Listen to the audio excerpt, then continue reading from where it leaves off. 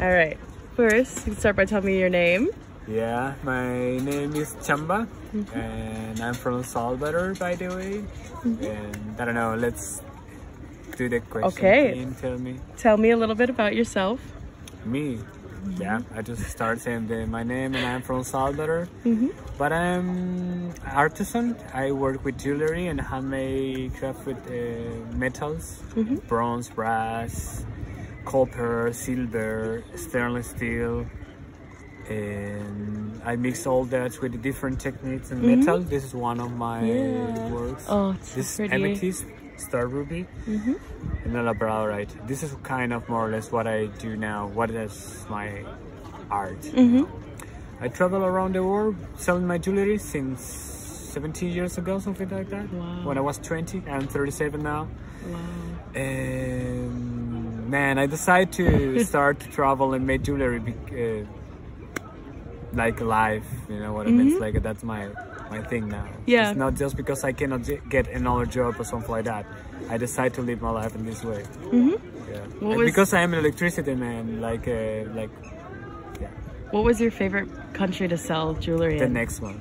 The next one. Yeah. Oh. It's like I keep traveling. It's it's a nice. Oh, okay. That's a good way to look at it. The next one. Give me one more. I hope the next one is great. But I really love Denmark. I mean, it's like Denmark is one of my favorite. And when I go for festivals, like a Psytrance festival, big ones like a Soda festival, Boom festival, Masters Puppet, then I can say Hungary is one of my favorite ones because it's good for me to make money. Yeah. And then I can enjoy the place. I mean, Can I say that more or less? And from Latin America, I love Uruguay. Which one? Uruguay. Oh, okay. Uruguay is one of my favorite countries also. Bolivia and Uruguay is awesome. Okay, good to know. When did you get into art or making jewelry? Like I said, it was when I was 20. I have a really big accident in Salvador. I'm Salvadorian, like I said. So I just quit with my normal job with electricity, and then I'm start doing jewelry and juggling. Sometimes in the light stop, sometimes in presentations with fire and without fire. So I'm start to rolling in this life and this way, making jewelry and juggling. Do you do the juggling here at all? No, that much, no anymore. No. I just turned to the jewelry because it's easy for me to travel with just my tools and material. Then if I have to carry around with the juggling and all the things I use for that, costumes and so I just decide for one. But if I go into the festivals, I play with the fire, the fire dancing. Yes. Very cool. Who has influenced your art in the past? In fact, the first person, the one who introduced me to the metal world, is a guy from California. Oh. Daniel. I remember Daniel. His wife was Luis and Sammy.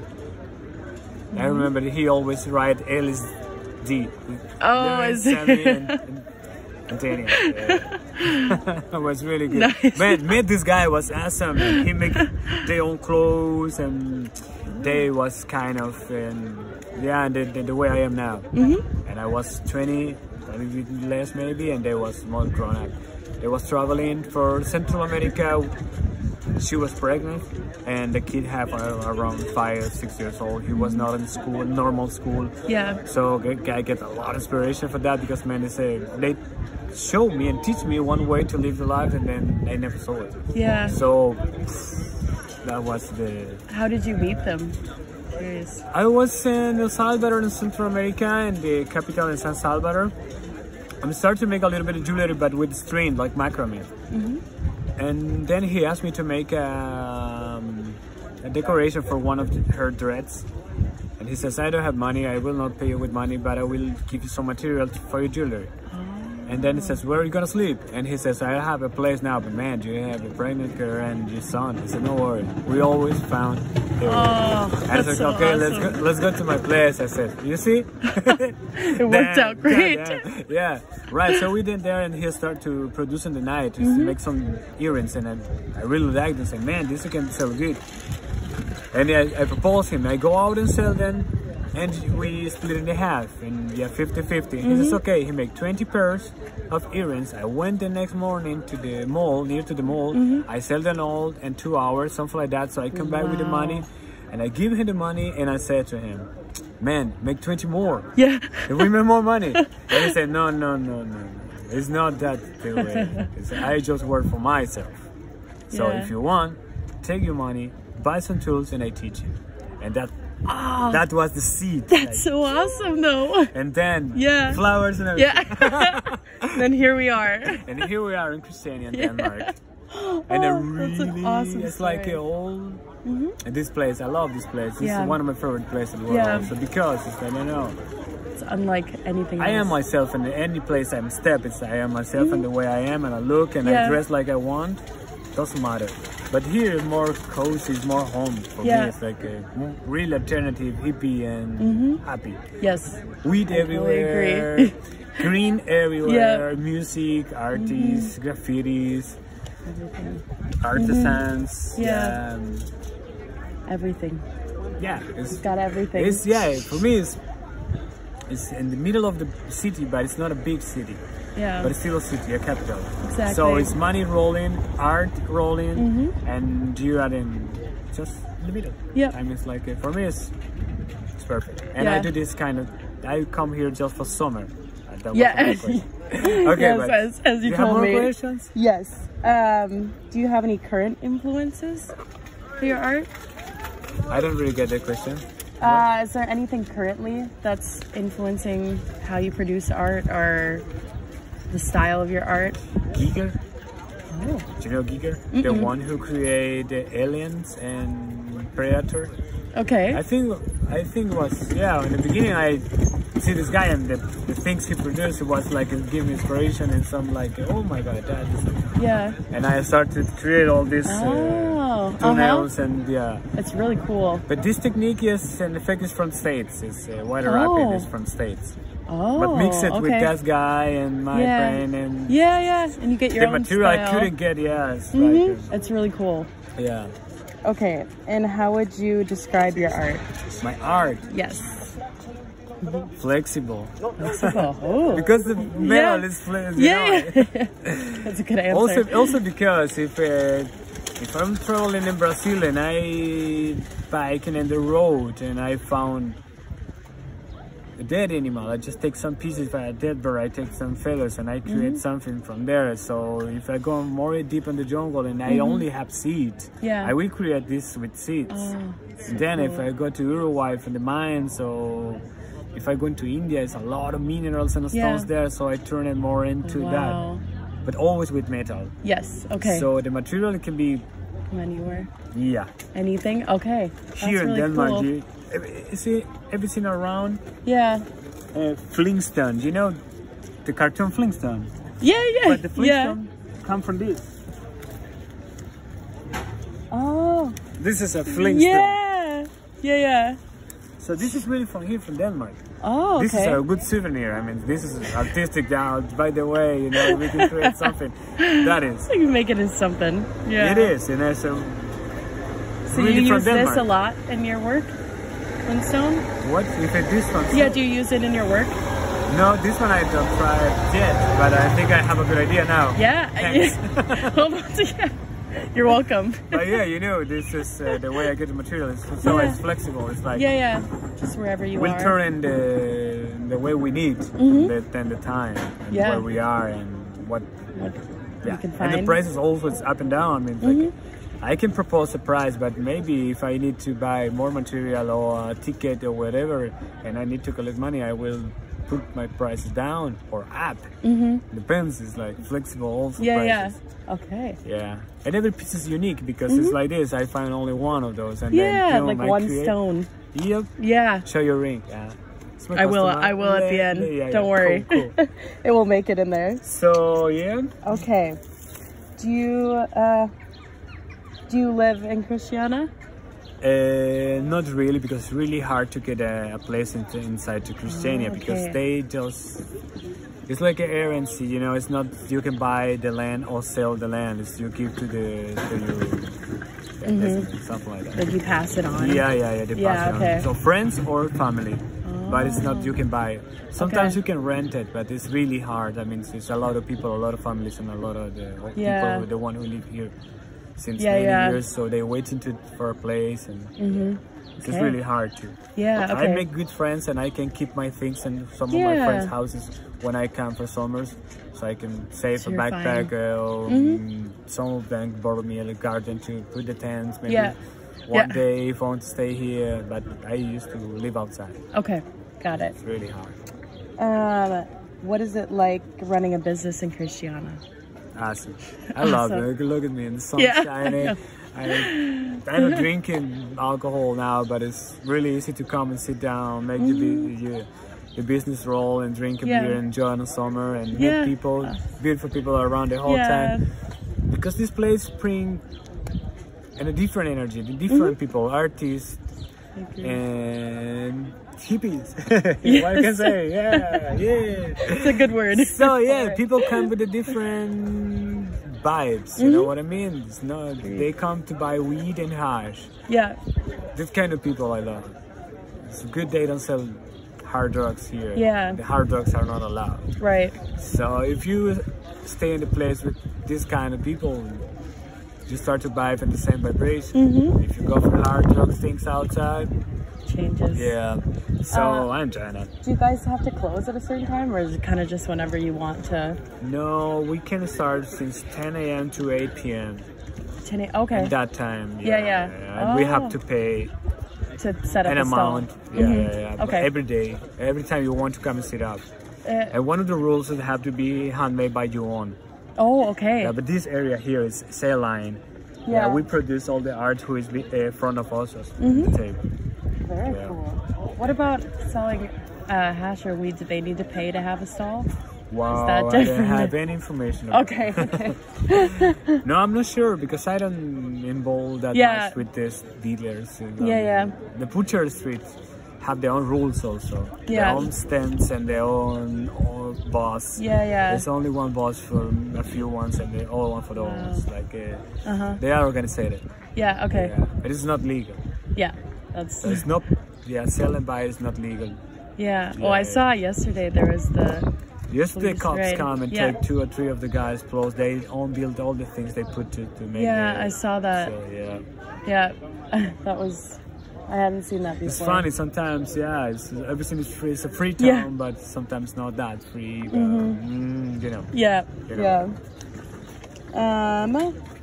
How did you start working in Christiania? I have a son, 10 years old kid, and I met this girl, Salis, her name is also one of the artisans in the line. And El Salvador, in El Tunco, is a really touristic beach because it's good for surf. I was living there and she passed by, so we met and we started to travel to South America together. And then she started to make jewelry and she says, man, I think it's a good idea if you come to them to sell because it's summertime, almost summertime now, and then it's a place, Christiania, and you will fix there. I mean, you're gonna like it. You belong there, she said. So I started to see some videos. That was 2010. And I said, wow, this looks pretty much like I want to go and meet it. So I arrived, and then first summer was 2011. Oh wow, okay. 2011, and then everything started to grow, and I have a good summertime, and then I realized I just run away from the winter in South America, what I was. So I jump spring, summer, spring, summer. Smart. Spring, I really want to do that. Summer. It's a smart idea. I know at some point I will do that. What do artists do with their booths or stalls in the winter? Do they still continue to sell? We run away. Okay, so most people... Most of the guys, we run away. Some of us stay. But if we are 10 now, maybe 2 stay and 8 go for more warmer places. Then come back again in the summer. And come back when it's not that cold, because here you reach negative 15 degrees and it's not nice to be in the street. No. So if you have in a art gallery, maybe you can do it. Or if you have in a small store, it's awesome to keep selling the art. But straight in the street, weather condition is not possible. Yeah, It's no. like it's minus, it's too much, or too little. I don't know if you'd get a lot of business either. No, yeah, man, one of the guys who they sell. Yeah. Oh, really? They sell, but it's like They have to endure some. it's not the same. Then It's not as enjoyable as doing it on a nice day. no ideas. Yeah, it's not like this at all. It's perfect. Yeah. Is a lot of your business tourists, or is it a mix of locals? Pretty much a mix, because Danish people really support handmade work. Oh, good. Okay, they love yeah. the things here that are unique. They cannot buy in the stores, because it's full stores outside, or Etsy, or any other place you can buy jewelry. Yeah. But when it's with their design, so with personal design, they love more when it's like specifically like this. Overall, what is your opinion of Christiania?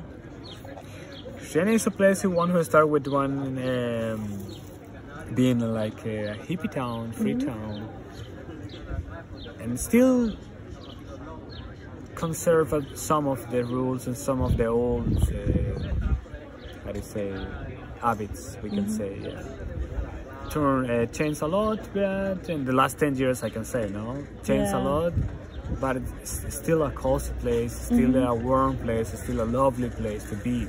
Yeah. And unique. It's very unique. Pretty much, it's the first hippie community in Europe, I can say. It's like when the Second World ended, this was an old German embassy. Yeah, that's what I... Yeah, you know what I mean. Yeah, so the soldiers run away and the hippies come in. It's unique, man. It this is is. UK. This is where can't else? find where this. else? No. Yeah, never Just been anywhere like this. The beginning of the thing is like this. So keep being a beautiful place for me, at least. Yeah. I happy that my kid growing up in a place like this. But it's free. I mean free, man. It's back there is the skate park, and I know. I'm selling on this side, and I don't afraid about him go alone for the skate park or go to buy an ice cream and 2 blocks from here. And when he was, now he's 11, almost 11. When he was 3 or 4 years old, he is in the same way, playing around, walking, coming and going. And many times we was walking in the street and they say hi for Kodu, and not for me, for my son. Say, hey Kodu. And I asked He's him, popular around town. Yeah, so what I say, man, from where? It's from Christiania. Of course. It's like, I remember one summer they make a Amigo Numero Uno t-shirt for him, because he speaks Spanish, Danish and English. But he prefers Spanish all the time. Yeah. So they call Amigo for everybody. Hey Amigo, the whole time, you know what I mean? So they call him back Amigo. They realize amigo means friend. Yeah. It's, oh man, you're the amigo number 1. And they make it, the skate park. That's so cute. This fake skate park making an amigo number 1 t-shirt. That's so sweet. And when they celebrate, I don't remember how many years, like 10 years from the skate park, they make a poster. And Albert, one of the biggest guy there in the skate park, if it's not the biggest. Yeah. He's like the best, or he's just big in size? No, he's the one who come with the idea, create the thing, build the thing, can support the thing. Oh, okay. Yeah. Yeah, it's not the owner, because it's not like it's not like that. Yeah. You know what I mean? I know what you mean. Even if you ask him, he will say no. No, I don't own anything. Yeah. Yeah, then he make a poster commemorated 10 years, and he have a picture about Koru and a skater, but he was 2 years old, so he don't step. He was in the knees, and he said, "Come, I will show you something." Yeah, there is Koru. That's so man. sweet. I said, "Man, this is more local than me, and it's 2 years old." He's gonna do just fine. Yeah, now he's 10 years old, and here's a local boy here. So like a real Danish. He's already got his connections. Christianita, they call it here. The people from Christiania, they're Christianitas. I love that. He's a Christianita. Yeah. It's like it was easy for him. He's Danish, grown up here, start to walk, talk, everything here. So it's his house. Sweet. Yeah. What I can say. Yeah, it's his home. It's his home. And then the last question is, Last question. Last question. Okie dokie. Do you think Christiania is an inspiring place? Christiania is a really good, inspiring place for many people, artists, and other societies, I can say, because it's a lot of different things in a really tiny place we don't have that much fights. Or people yelling or complaining or discussing about the things. It's a really cosmopolitan, tiny place, you know what I mean? It's like everybody happy with everybody, everybody doing respect what they always do. Yeah. So I don't know if that gives inspiration for, maybe not for the normal society. Yeah. Maybe for small alternative places, the one they want to grow. For that one, let's understand. Okay. Okay.